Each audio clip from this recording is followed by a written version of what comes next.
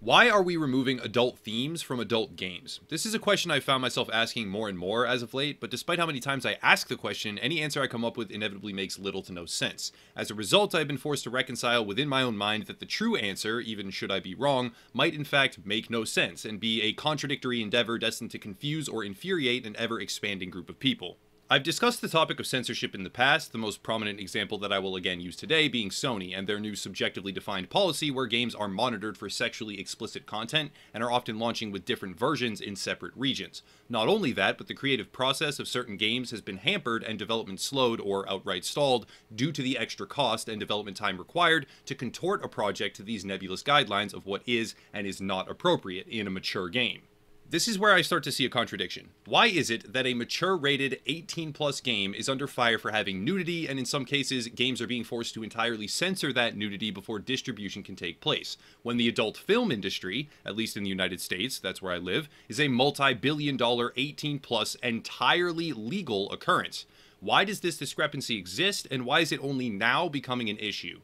The answer is because subjective individual policies are now being created or enforced by a select few individuals at a publisher and distributor level, and not from an actual legal perspective by a government body or regulatory committee.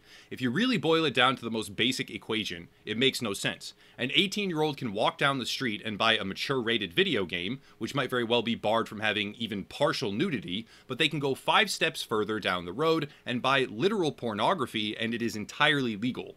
To go even further, 18 years old is the cutoff, again speaking from the perspective of a United States resident, at which an individual can join the military. So effectively a person can fight and die for their country, but the video games that they buy with the exact same age cutoff cannot have nudity, because why exactly? This is not breaking news by any stretch, however, the adjustment to Sony's censorship policy has been making waves since it was announced. But most recently, a new occurrence has surfaced that made me yet again ask the question, why are we removing mature themes from mature-rated video games?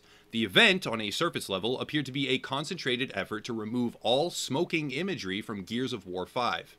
Now, the situation is rather complicated. During my research, it appeared that Microsoft had teamed up with the Truth Initiative and that the goal was a deliberate anti-tobacco campaign designed to reduce imagery across multiple media genres. However, in addition to that, Rod Ferguson, a studio head working on Gears 5, asserted that the Gears franchise has never featured smoking, and he is the driving factor behind that, out of a desire to not promote a health hazard. At this point, I should clarify a few things. I am not making the case that Gears needs smoking and bring back the cigarettes, blah blah blah, not that. I actually don't care about the specific material, I care about the thought process. I myself smoke cigars. It's bad for me, I know that, and on a surface level, I don't really care if a game has or does not have smoking imagery, but when you look at the broader situation, it just doesn't make any sense. Gears of War is among the most violent games in history. The title is clearly rated M for mature or PEGI 18 in other regions. Regardless, the game is marketed as a mature product, an ID card is required to buy it, you can cut people in half with a chainsaw while their guts fly everywhere, but the smoking imagery is getting targeted. Here's where it becomes very important to understand that there are 2 possible scenarios at play here, and depending on which is primarily true, it will drastically change the reaction. If the smoking imagery was never present, and in truth I can't actually remember ever seeing smoking imagery prominently featured in the Gears series, though I'm not a frequent player to be fair, but anyways, if the imagery was never really there and was never even created because of a deliberate artistic vision that existed long before the game's inception, that's a non-issue. If that really is the case, then I would adamantly defend the game because the creator's vision was precisely depicted and nothing has been transformed in an artificial way later down the line. However, if the opposite is true, and as most of the material I've been able to find very clearly suggests, an outside organization lobbied Microsoft for the ultimate removal of smoking imagery from Gears 5, that is a confusing and ultimately troubling occurrence because their motivation for doing so indicates a potentially broader issue. The issue of media violence leading to actual behavior is heavily debated. Those that believe video game violence leads to legitimate violent acts have been completely unable to prove that assertion, but likewise the group attempting to prove it has no correlation have been similarly unsuccessful. Both sides have produced studies that support their position, and the more credible ones I've been able to find support the idea that it does not impact real-world violence in any way, shape, or form, but inversely truncated studies, graphs, or experiments have been finessed by the opposition to manipulate viewers into believing them as well, so it's not entirely clear. But even with that relative lack of clarity, we have to follow the logical thread through to completion when it comes to smoking. If the idea behind smoking is that it truly is a harmful activity, the motivation behind banning it in a video game would fall under the category of preventative measures. The general idea is that glorifying smoking in media might lead to people trying cigarettes, which are addictive, leading to health hazards. However, to legitimately believe that this chain of events is likely enough to warrant broader censorship, one must then also continue that logic through to glorification of violence.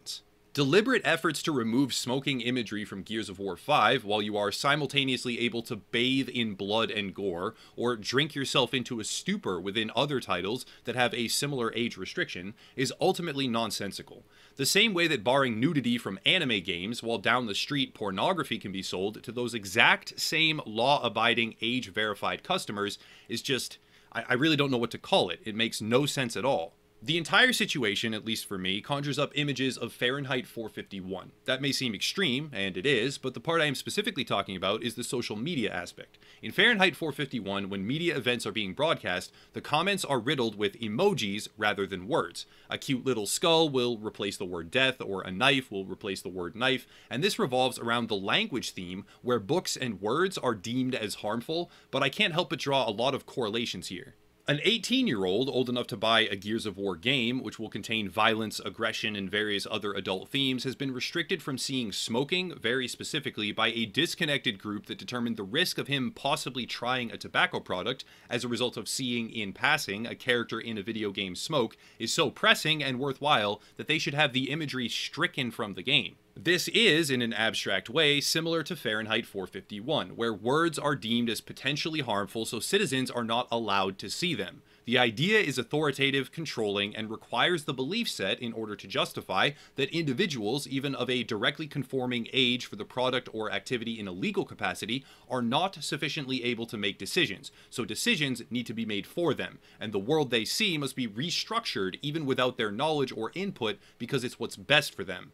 The fundamental premise is that individual entities well outside the realm of even a central government are now making decisions on what the average citizen is or is not capable of viewing, even without their knowledge. Again, I smoke cigars, not often, but I do, and I know it is bad for me. I am not defending or demanding that more cigarettes be in Gears of War 5, not at all. In fact, this is something I almost would not even care about or think about ordinarily, but therein lies the problem.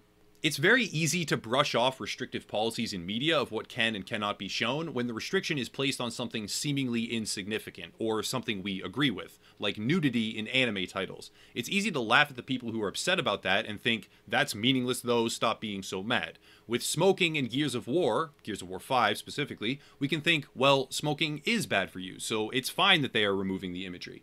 But on a most indispensable core level, allowing these things to happen is allowing others to make decisions for you about what you are and are not allowed to see based on their determination of what you are capable of handling, or what decisions you might make. Restricting the scope of freedom, information, or imagery for individuals when executed by a disconnected third party, even when done for the greater good, should always be something that we analyze with extreme caution. Allowing an 18-year-old to die for their country, but deeming that they are not capable of handling the imagery of smoking in a video game is ludicrous. Allowing adults over the age of 18 to purchase explicit pornography, but locking down video games that depict explicit imagery may be entirely legal, since that restriction is taking place at a publisher or distributor level, such as Valve or Sony, but we should very pointedly be questioning the logic behind that decision, because it's not an insignificant issue. It is a stepping stone towards dangerous precedents. Why are we removing adult themes from adult video games? What's the true reason? It does not usually enhance the gameplay, it does not enhance the end-user experience, it does not have a positive impact on game balancing or content scope, so why do it? I am not sure what the exact motivations are. I could speculate, but it would be nothing more than just that, speculation, so I will leave it as a question, with the hopefully well-articulated assertion that we should be very carefully considering the practice of removing perfectly legal, age-restricted themes from similar video games that conform to the exact same maturity or age restriction rating. But that's it. If you want to support the channel, check out the links down below. We have memberships, merch, stuff like that. Typical YouTuber things, but I'll cut it there and stop rambling. As always, thank you all for watching, and have a nice night.